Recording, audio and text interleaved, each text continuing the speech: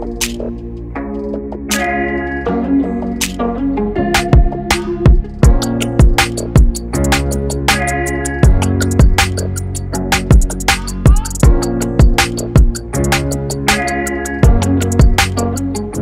friends, Coastie Chris here. Thanks for stopping by the channel. I hope you're having a great day. So today I want to go over my PRANA Zion Stretch Pant 2.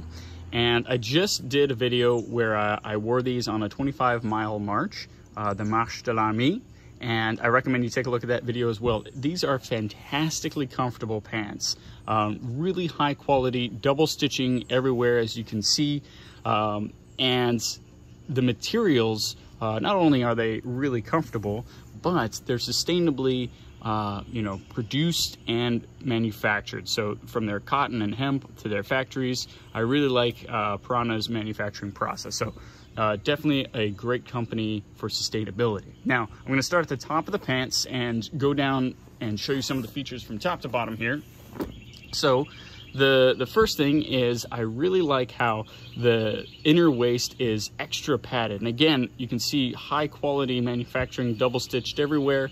And so that waistband has a little bit more padding, which is really nice as you're hiking or just being outside.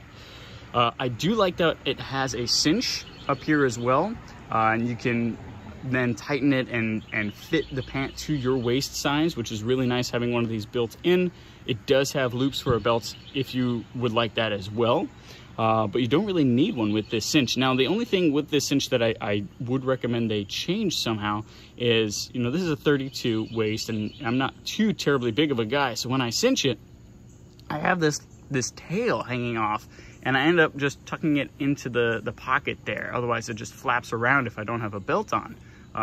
So I do recommend that they add some sort of, hook or loop, because I don't cinch it enough to get it back into that belt loop.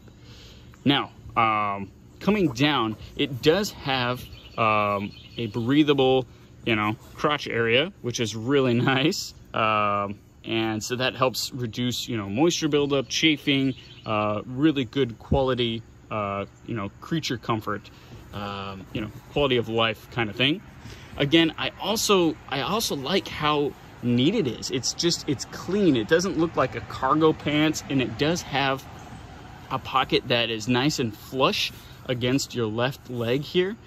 You have a couple ways to get into the pocket. You have a zippered area on the side, as well as a zippered area on the front. Both lead to the same pocket. What do we have in here? Business cards. So I really like that pocket design. It's kind of nice that it's on my off leg. I thought I wouldn't like it. I ended up really liking that it's on the left side. As you come down the pants, again, it's nice and neat, and it's not a busy looking pant. It's clean looking.